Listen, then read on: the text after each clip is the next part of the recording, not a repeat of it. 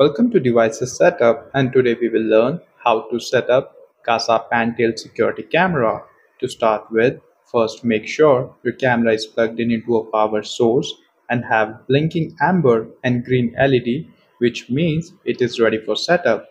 Next, roll up the face or lens of the camera upwards to find a micro SD card slot beneath it. Insert the SD card and pull the face of the camera down again.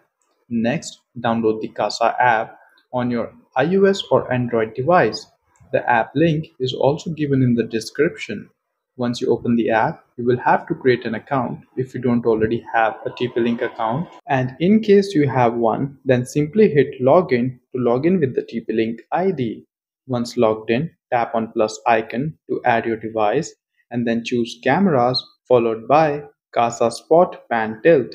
Next, the app will ask you to make sure you have plugged in your camera and have blinking amber and green LEDs. Now this step is very important. In this, you will have to connect your phone or tablet to the Kasa Cam network name. So go to your Wi-Fi list and connect to Kasa Cam -digits. Once connected, come back to the app and then select your 2.4 GHz Wi-Fi network and type its password for verification. Next, follow the on-screen instructions to complete the setup. So this is how you can set up your Kasa pan tilt camera.